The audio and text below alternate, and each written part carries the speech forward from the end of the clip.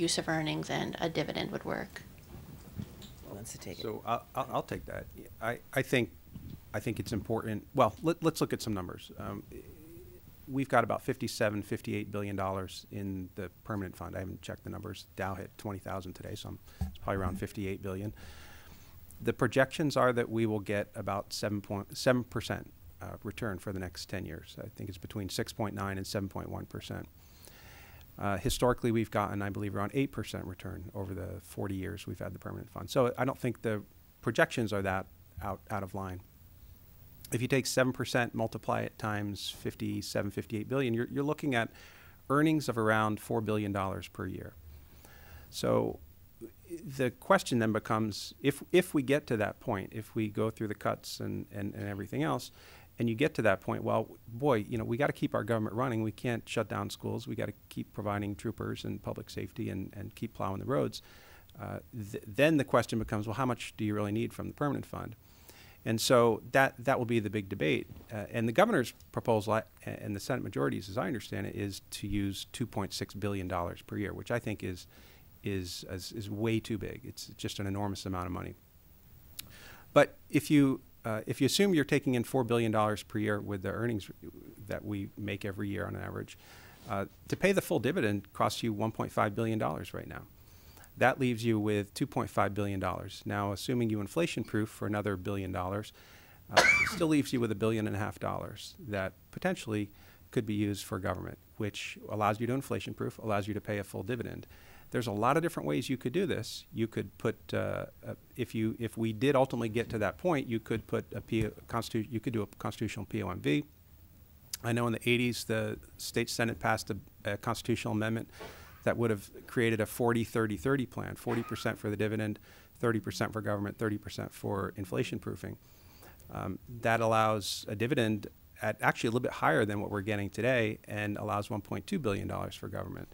So, we just need to figure out how much we need at that point. Hopefully we can resolve it by other means before we get to that. But I think you can actually pay a significant, if not full dividend, and still have some money left over in the earnings reserve if that's the desire of the legislature. Did you want to add anything? No, I would agree. I think you can do both. But here's the thing I want to reinforce. The difference really between Senator Dunleavy's approach and our approach is that his whole approach is just those two items and the cuts. We're talking about revenue because we actually believe that if you're going to build a state that moves us into the future, you actually have to pay for it. And I don't know how many times I can repeat that. That means that you don't operate on a shoestring. You don't build a shack if you want to live in a house.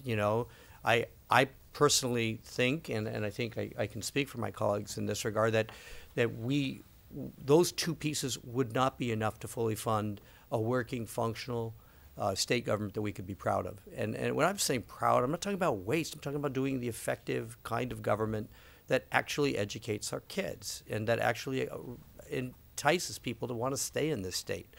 And so given those two things, you have to have a revenue enhancement and you must revisit that oil tax structure. Those two pieces must happen concurrently with any use of the earnings and with any adjustment or thing that you might do to the dividend. I think we're all open to a plan that would look at use of earnings and how we would look at the dividend if we know that there's a concomitant commitment to revenue and to revisiting the oil tax structure. Can I just add something that's, I think, really critical, and that is I think any use of the earnings reserve must be predicated on protecting the dividend for the people of Alaska. I think the people, I certainly have heard the stories in my district from people who are just living on the edge. Absolutely. I have a lot of low-income people in my district, people who literally the permanent fund means being able to buy kids clothing or pay for food or just literally living on the edge. And I've heard stories and stories and stories about people who were devastated because they were expecting to get $2,000 and they only got $1,000. So I think any use of the permanent fund earnings must be predicated on protecting it, providing a guaranteed receipt. And the way we've proposed is through a constitutional amendment.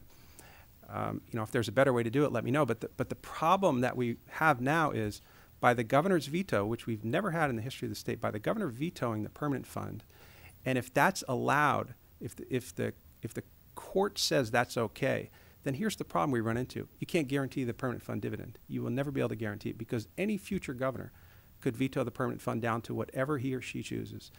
That's the dilemma that we're in right now. You can't protect the permanent fund absent a constitutional amendment.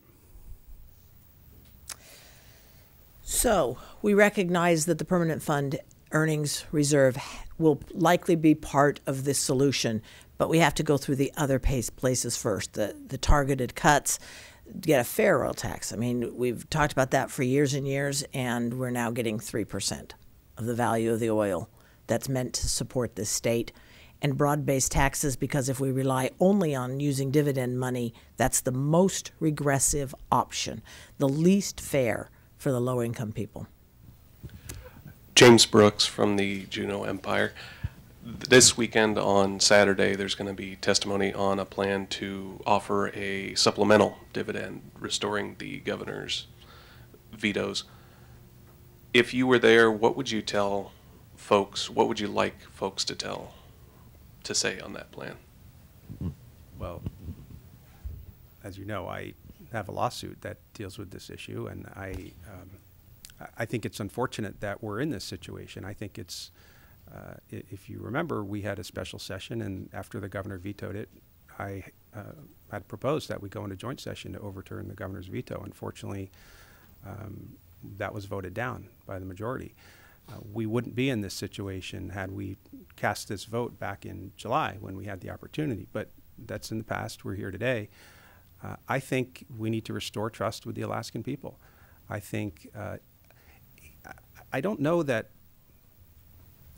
people realize the damage that veto caused, not only to the people of Alaska, just in trust in the government. You know, a lot of people were shocked that one person could just unilaterally go ahead and cut the permanent fund down to basically whatever he or she chooses.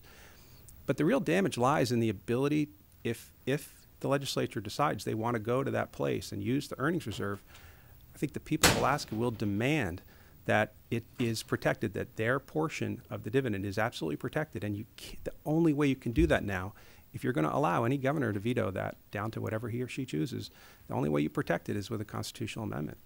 And, yeah.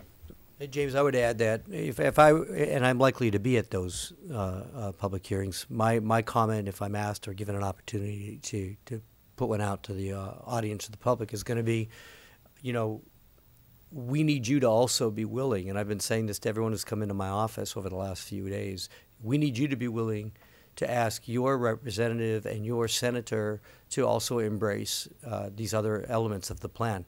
You know, you don't get there with just a dividend check, and so if we're going to, you know, in good faith, and which is one of the reasons I co-sponsored that bill, if we're in good faith to do a reset, so we're looking at all these issues on the table again, then in good faith, I want my public in the state of Alaska to put pressure on my senators here in this body, as well as my representatives here in this body, because they represent everybody in Alaska, to push for meaningful revenue, fair taxes, for the fair oil tax structure in this state, and for a balanced budget that actually a balancing of budget revenue that gets us to the kind of state we envision. I want them to tell the senators that the state that they want to live in doesn't have substandard schools and roads.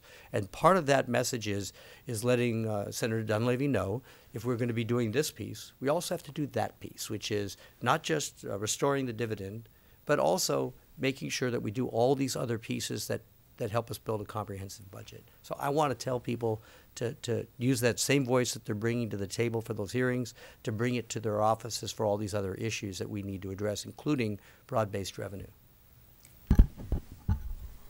Morning, Liz Raines with KTVA. Your caucus has indicated that there's a need to act this year, that this problem can't be put off to future years, and you're mentioning the stage-gated approach, starting with the oil tax credits and some sort of a broad-based tax. The Senate majority has indicated that it's not looking at either of those areas this session. So what happens if the Senate does not get there, does not get through those gates? Should there be action on the earnings this year to prevent this problem from worsening? We have opposed action on the earnings until some of the other things happen. And the reason is because it is the one thing, and I sat with the governor and said, the reason is it's the one thing that impacts adversely every single Alaskan and only Alaskans. To us, that's completely unconscionable. It does nothing for the 20% of Alaskan workforce who live elsewhere, make good living here, and invest nothing. They don't care what happens here. They're not part of our community, and they're not participating in supporting our community. It's important to us that those people contribute. It's also important to us that the resources that were granted to us at statehood are developed as the Constitution requires for the benefit of Alaskans. And I would say a 3% share of the profits right now is inadequate, not good enough. I would also say that the tax credits and incentives are investment in development of those resources, bring us a return, and we have adequate information to evaluate where those credits are worthwhile for us and where they're simply a luxury that benefits multinational corporations and does not give a return to Alaska. We need that information. Can I just add something also real quick? So this was one of the charts that was produced in one of the committees, and this shows the impacts of doing nothing, or the Senate Majority Plan, quite frankly. They're talking about several $100 million in cuts and cutting state government, which, there seem a lot of people want to cut state government. There's an impact to that. And the impact is for every $100 million you cut in state workers, you lose about 1,500 jobs. So if the proposal is to cut $300 million, be prepared to lose 4,500 jobs. If you cut the dividend, be prepared to lose between 558 and 892 jobs for every $100 million you cut. If you cut $700 million, you're losing thousands and thousands of jobs all across Alaska. So the problem that we're right now is if you take the Senate, and this is why we feel so strongly about and concerned about the Senate Majority Plan and cutting the dividend, is you're talking about deepening the recession here in Alaska. You're talking about thousands and thousands of Alaskans losing their jobs. You're talking about businesses all across the state being impacted.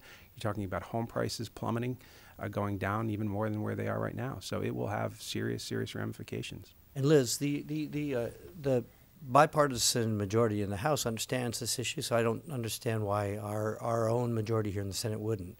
The Speaker of the House and the co-chair, one of the co-chairs of Finance down there, have supported broad-based taxes. They've supported oil tax reform. They have done this in votes or sponsorship of bills. Last year, as you know, from the session last year, it's clear to us that this debate can be had between both bodies and internally within this body. So, if they do nothing, the consequences, as Senator Wielechowski and Senator Gardner have said, is devastating to the state of Alaska, and it holds harmless people who don't even live here. That, to me, is just an outrage. It should not be perpetrated on the Alaskan people. And I'll just add briefly that the economy is impacted, of course, by the jobs, as we've described. But as we do these unconsidered or ill-considered cuts of proposed $750 million in the next 3 years, what does that do to our ferry system that supports the tourism industry, one of our bright spots?